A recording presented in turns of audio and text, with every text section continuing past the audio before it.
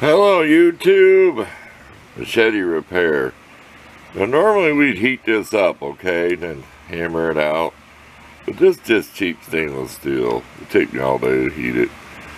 We're just going to hammer it out. We're going to use this first. If that don't work, we're just going to take this and just start wailing on it there. Now, this is our yard work one. We hit a rock or something. $5, Harbor Freight. You know, I had one that made a video where I chopped down, made it lighter. Well, I bought another one, and this one is nice and light, so we're leaving it alone. So there is a difference in these. You just get bad reviews because the handles would break. So I better sell this. So the handle will break. This is rubber, okay? They improved it. It used to be plastic. So it's a nice machete for $5 or $6. I don't know what they cost now. But for yard work, I don't know if you all remember my antique cord knife. Same type I used when I was a kid, but no, this is what you use to weld. And will this saw wood? You buy one and you try it. I want your opinion. But here we go. We'll come back and we'll show you what it looks like and what hammer we used. And look at the end, we'll have before and after pictures.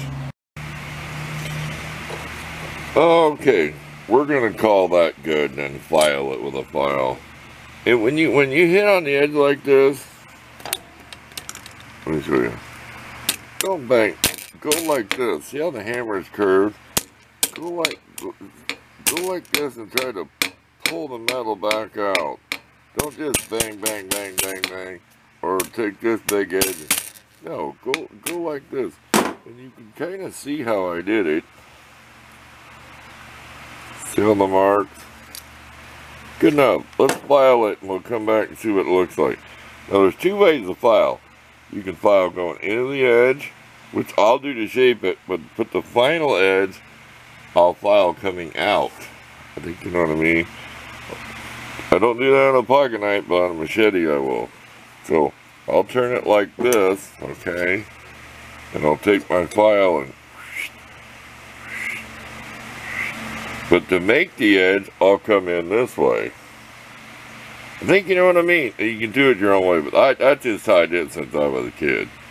I would never take a corn knife machete to a grinder unless you're trying to reprofile. This is what that concave bevel put on a round. Remember, you got a grinder with a round stone. It's gonna always dish in, which I don't like, but you just gotta live with it. Okay, stay tuned. We'll show you what it looks like with it filed. Okay, we are done. We had to actually take the edge off, which means file it like this, and then start all over again with your, because it was really damaged. Good enough. Y'all remember this contraption? Boy, this works good. Whoa, something just fell there on the bench. Hope it didn't scare you. It scared me. Okay, we're just gonna leave that in there.